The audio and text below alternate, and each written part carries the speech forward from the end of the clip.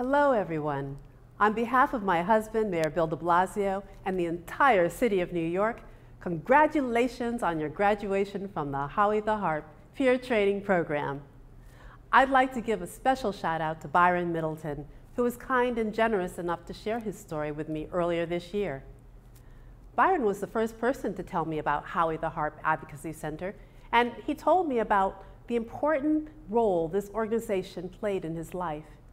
He said this is the place where he recognized he is much more than his diagnosis. Byron called the work that happens at Howie fantastic. He called it phenomenal.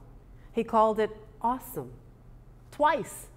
And he also told me about his internship at Rikers Island, where he was once incarcerated. And he told me about the work he is doing now to help other people start on the path toward recovery.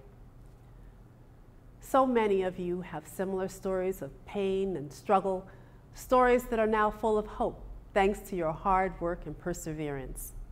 I am proud to be part of the mental health movement, a movement that began with brave pioneers like Howie the Harp. And it is an honor to be allied with all of you and this organization. Congratulations to the friends and family members here today. You believed in these graduates when they needed you the most.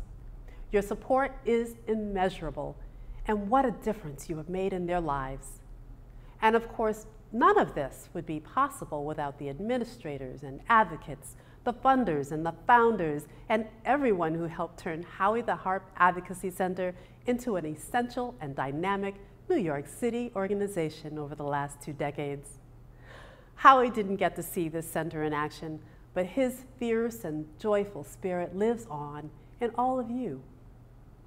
I look forward to working with you to build on Howie's legacy and help many more New Yorkers turn their trials into triumphs and their abilities into action.